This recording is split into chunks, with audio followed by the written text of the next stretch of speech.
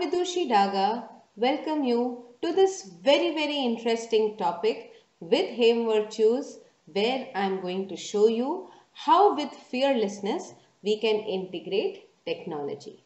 So let us start. Technology is here to stay. Now do you know there are curriculums, okay, in Stanford University and lots of other universities where they are integrating technology with value education. So why not we also embrace technology in a beautiful manner rather than disgracing it. So let me talk about something where I want to tell you a small story where you will be enlightened on how you can be fearless while using technology. I would like to talk about cyberbullying over here. Now, do you know what is cyberbullying? When bullying integrates with technology, it is called as cyberbullying.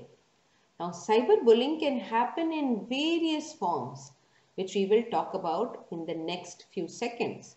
But it takes place over digital devices like smartphones, computers, gaming consoles, iPads, tablets, etc.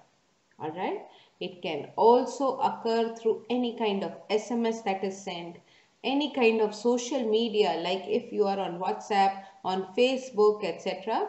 and any people who are bullying you online, it is called as cyberbullying.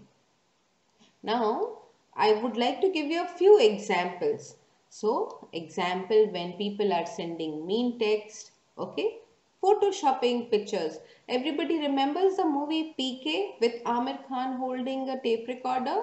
Yes. So, when you are photoshopping pictures and then, so children were photoshopping that picture of Amir Khan's face with their friend's picture, it is also considered as cyberbullying.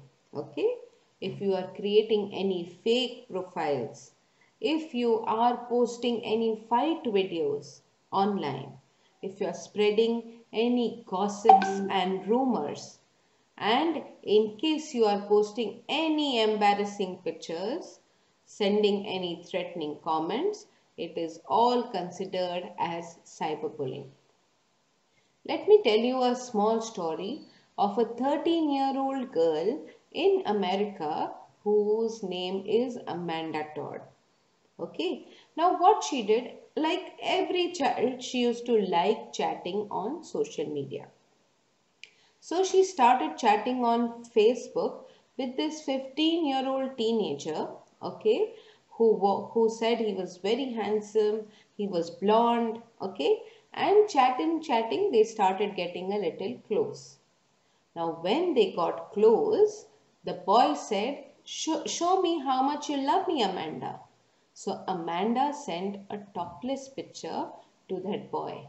Now, that boy made that picture as the profile picture of Amanda and the DP and circulated it in her entire school. The next day when she went to school, the teachers didn't support her. That time even the friends didn't support her. They said, Amanda, you should drink bleach, you should die and so on. Now Amanda's parents got very concerned because Amanda got very scared. Okay, so what they did, they shifted Amanda's school, they shifted the city, but that stalker, you know who's a stalker? Stalker is a person who is following you even without your knowledge, okay, online. So that stalker followed her to the new city, to the new school. Now what happened over there? They again started chatting. Again he made that DP, circulated it in the new school.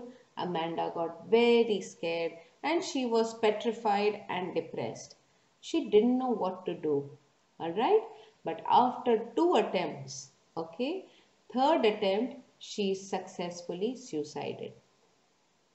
Now before dying, okay, before suiciding, what she did, she made a short YouTube video which is still there on YouTube where she didn't say a single word, but she kept putting flashcard after flashcard regarding what had happened to her, how she was mentally tortured and then taken on to suicide. Alright, now here I want to tell you, of course YouTube had taken down the video, but then the mother told that no, this has to be a lesson for the rest of the children in the world, so that they are not scared of what is happening. They face the situation and they find the right solution. They report the problem. They tell who has been following and so on and so forth, and then it is solved. Okay, but I just want to tell you the main climax of the story is that that man who portrayed to be the 15-year-old boy, he was a 52-year-old man who had created the fake profile. So all my children, I request you, in case if you are talking to someone whom you don't know, alright, what you have to do is always remember, zip it, as in keep your personal details private, okay, flag it, always share with someone whom you trust anything that is happening with you online. And if you are chatting with someone whom you don't know, I request you to tell someone, your friend, your parents, your teachers, anyone whom you trust. You must always confide in them, all right, and block it. In case you think that anyone is, if anyone is troubling you a lot, you just have to block that person. All right, clear everyone?